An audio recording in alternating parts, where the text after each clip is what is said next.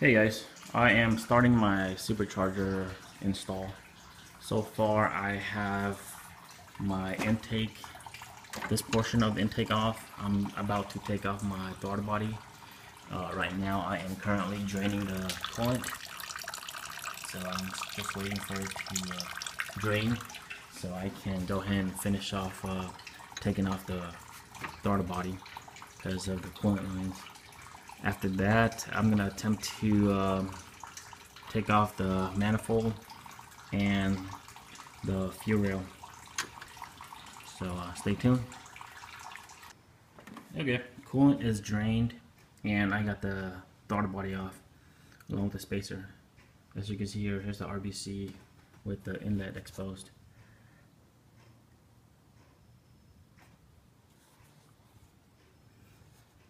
Now I'm gonna try to take off the fuel rail. You have to unclip the fuel rail from here.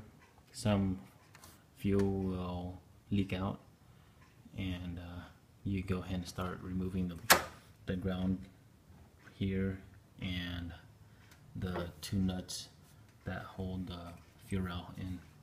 And then after that, you can unclip the 4 clips for each of the 4 injectors.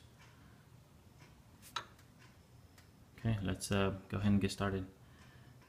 Alright, once you remove this cover from this line here, all you have to do is pinch this down, and you can pull this out. A little bit of fuel will leak out, but it's fairly simple. It's not difficult at all. And once you do that, you have to remove this bolt, and this bolt right here. And then all you have to do is unclip the clips that clip onto the injectors. There's 4 of them, and then you have to pinch this. Well, actually, you have to move this apart and then pull this fuel rail out. So now it's loose. And then you can move this out of the way for now. For now, let's just move it out here. So it will give us more access to the manifold and the fuel rail, which is this thing. Alright guys, I think I'm gonna call it a night. It's pretty late out right now. It's like 12:30 a.m. So as far as I got, I still have the RBC on there, and the intake manifold still on there. All the bolts are off, but what's keeping me from taking out the manifold are these 2 studs. These nuts are loose. I just put it back on to hold it for the night, but these studs are keeping the manifold from coming out. So right now I can't take it out. A buddy of mine's gonna come tomorrow to help me out.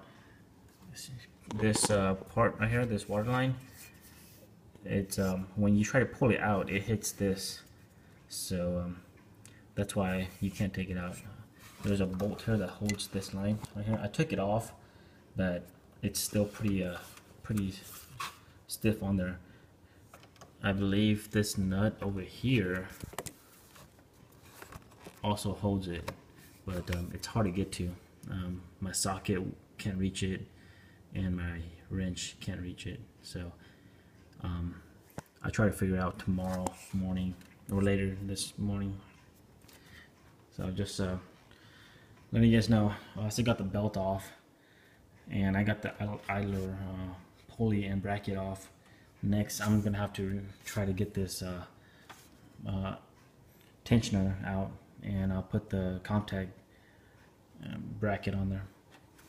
So yeah, so just letting you guys know where I'm at.